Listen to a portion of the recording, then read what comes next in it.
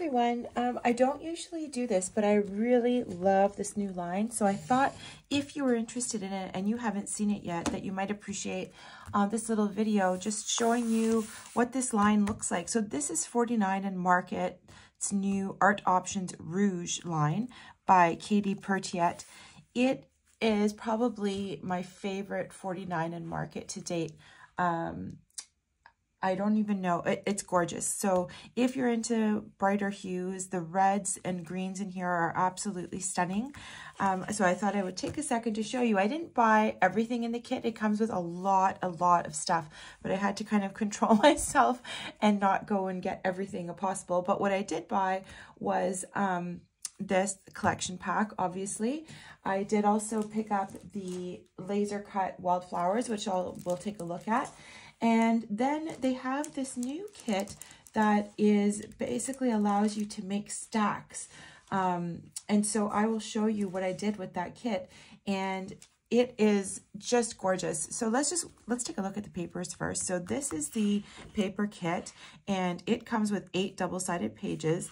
And then they use the back of their cover page quite cleverly and include a whole bunch of elements that you can fussy cut. So that's awesome. But just look at the gorgeous hues on this paper. So you can use this for Valentine, obviously. I think maybe that was their timing, but you can use it for just about anything. Gorgeous, gorgeous colors. And I love the way they do the front and the back. So the front is usually the sort of pattern with the flowers, and then there's kind of a bit of a more neutral on the back. You've got this one, just love that. And you can turn this any way you like. So there's like a nice plaid, simple plaid on the back. More. So you don't, I mean, I love the B-sides too. Look at this heart shape. Isn't that gorgeous? So I love the B-sides, but I'm so glad they don't put the pattern on both sides. So I can use the beautiful, beautiful patterns and designs that they come up with. These artists are just amazing. So I have such an appreciation for this stuff. Okay, so that's the paper collection kit, and it's absolutely stunning. So I just want to show you the Rouge laser cut wildflowers. So I got these because I love making stacks, and this will be great. This kit comes with absolutely everything. Washi tape, fabric tape, you name it. They have a couple of new things too, but I just decided that I would keep it simple. And you guys know me, I like to make a lot of my own embellishments, but this time I folded and I bought their cluster kit. So the cluster kit is amazing, and I bought it more to curiosity to see if I could sort of teach me some things about making clusters. But these are the clusters that I made with the kit. So here is the first one. And I'm just bringing it close up so you can see all the different textures and layers on that. And so, I mean, you basically can make a layout. Like, all you need to do is create a cluster, grab one of your papers, and just lay that out. And that's it. Your layout is finished. You can use these clusters in albums too. They're a little bit thicker. But if you want to do them in an album, you can probably, here I've used some foam tape, but you know, you can just absolutely skip the foam tape and just do them a little flatter. So just stunning. Let me show you a few more. And I'm just trying to get a piece of paper here so I can kind of, you can see like what you can do with the clusters. Look at that.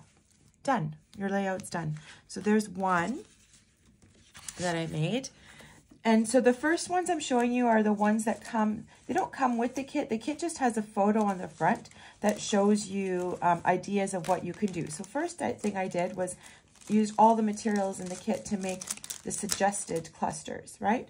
So this is what I ended up with. So I made this one, which holds 2 photos.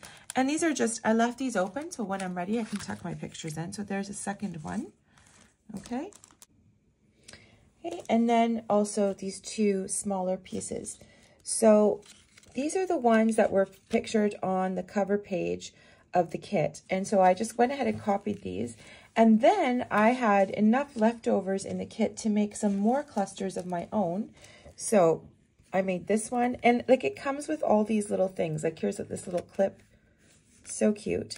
So I made one of these, and then here's another one that I made just from the leftovers. And one more for good measure. And these are just, they're so beautiful. They add so much to the page. And then I even had a bit of leftovers. So, you know, I've got some bits of ephemera left. I've got some clips. I have some buttons. The kit also comes with this twine, so that's left over as well. So it's well worth it, at least to get it one time, because not only was it just all the materials in the kit, but also, you know, showing me how to create these clusters, which is a little bit new for me. I have some chipboard left over too. This was in the kit, so lots and lots of stuff.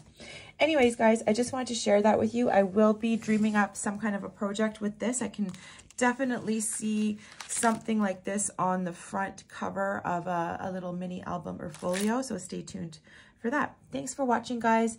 Don't forget to like and subscribe if you're not already, and most importantly, if you have any comments, please leave them for me below, because I just love reading them. Anyways, have a great day, and I'll talk to you guys soon.